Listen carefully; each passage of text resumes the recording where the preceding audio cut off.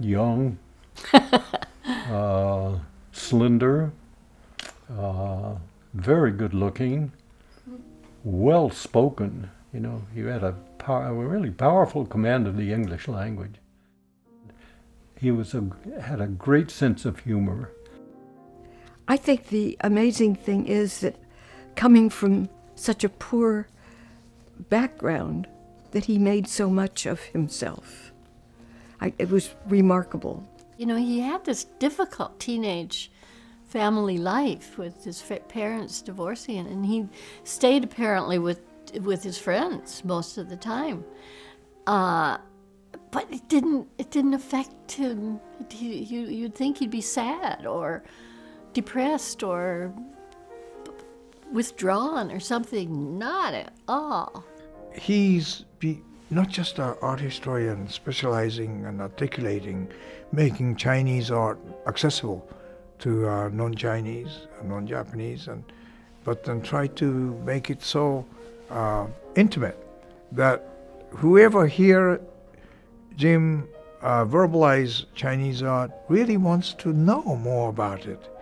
And he has this knack for ability to make his description of the painting interesting, even though the object may not be right in front of you.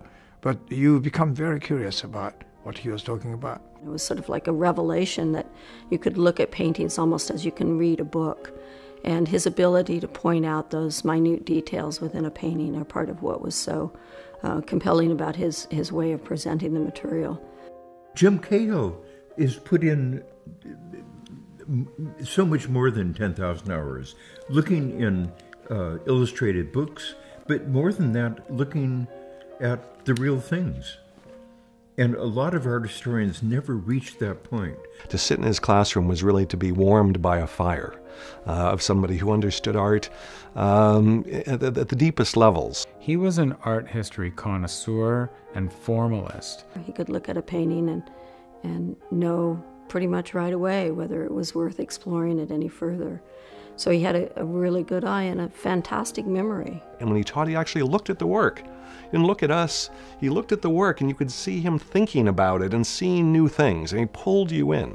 Jim is not just a person of great learning and articulate scholar in Chinese art and able to persuade other people to show interest, but also somebody who knows art from other angles, music, films, opera, you know, and he can talk anything about this subject. Well, I don't know anyone who wrote more, thought more, talked more, showed more work to more people, trying to illuminate this field to people who read books, people who go online, people who sit in his classroom, people who studied with him. One of the things he told me that I remember loving, he said Harvard had this particular painting, Chinese painting, for which they were very proud, but they didn't know a lot about it, and they asked Jim about it. He knew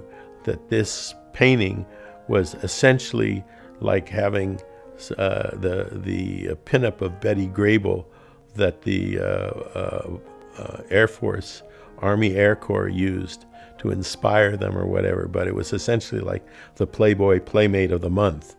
And apparently, and I don't mean to say anything as if I'm trying to put down the Harvard faculty in Chinese painting or Asian art or something, but they didn't know it. The Riverbank, yes. So this was a painting that belonged to C.C. Wang, who was a very good friend of Jim's over many, many decades, and who had a home in New York but also in San Francisco, so he was often in the Bay Area. They traded paintings and had a great relationship as collectors. So, and C.C., you know, had the deadest eye in the business. I mean, he could spot a fake at 50 feet easily. And we all felt that about him. Very amusing man and a great artist in his. So the big symposium was, you know, held, and Wenfang had all of his surrogates arguing why it's a 10th century work. And it got quite nasty, really nasty, because there was a lot of money involved and a lot of reputations at stake. And, Mr. Cahill stuck to his guns. Sherman Lee said, he was at his last legs, and he said he didn't really care what the painting was, but it was a pastiche and it wasn't genuine. It wasn't a genuine painting of that period. So Sherman, and Mark, if Mark had been asked to speak, he would have said the same thing. And I think there may have been a couple of other people there, but the overwhelming public opinion, which was uninformed, of course thought the Met and Richard Barnhart could do no wrong. And I don't deny them their freedom to say whatever they want, but not to knock Jim down personally like that. That was really embarrassing. He said if you wanted to fake an old painting but didn't know how it was going to look, you would break it up going east, west, and north, south to make it look like it's all cracked.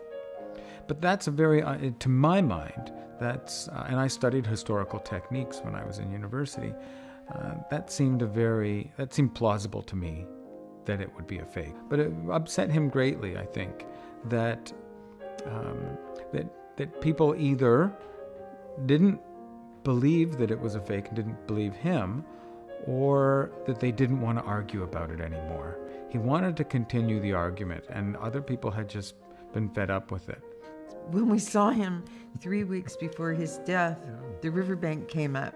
And we said, no, let it rest, let it rest.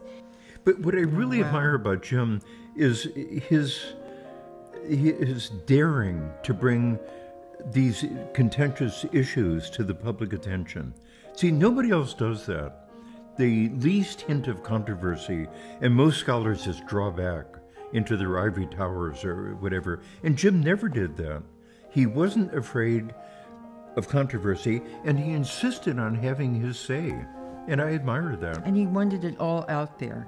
Those of us who were fortunate to be in his orbit, even a little, were warmed by the man and his vision. And through him, we were warmed by centuries of art. Not just Chinese art, in my case Japanese art, but all art, music, literature, from ancient Chinese poets and painters to E.M. Forster and others. It's not that he equates particular music with a particular art, but then that he's just wide open.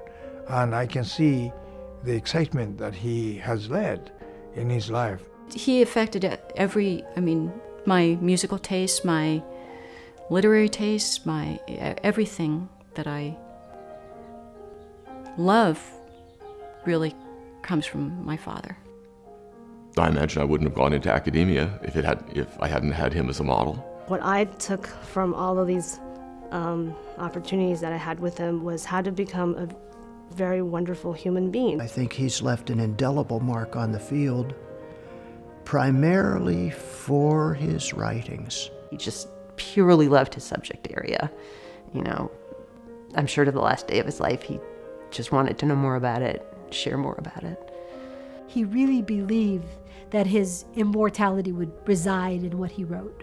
And that's why I think he was so prolific in a sense, that he was very adamant at the end of his life when he couldn't really write anymore actively using the keyboard himself. He wanted to do his video series because he said, there's so much in here, and he would point to his head, that I still haven't gotten out. And he wanted it all to be out there. It's as though he wanted to create this virtual, immortal self that would live on forever. And to a large extent, he's succeeded, it seems to me. I don't know anyone who opened the field to more eyes and opinions and exposed more types of pictures and had a wider ranging curiosity about everything. He was very willing to share his materials with students and with researchers, and I think that will be one of his lasting legacies, is all of the people he inspired by what he gave them. You could always depend on him in every possible way. Whenever I got into difficulties with anything, I'd always phone him and say, help, and he'd have some solutions. He wasn't getting smaller, he was actually getting bigger. And he therefore gave us the liberty to do the same. And that, I think, was, the greatest gift that he brought to his teaching here at Berkeley. I can't think of a better person to be able to teach those aspects of classical Chinese painting than him.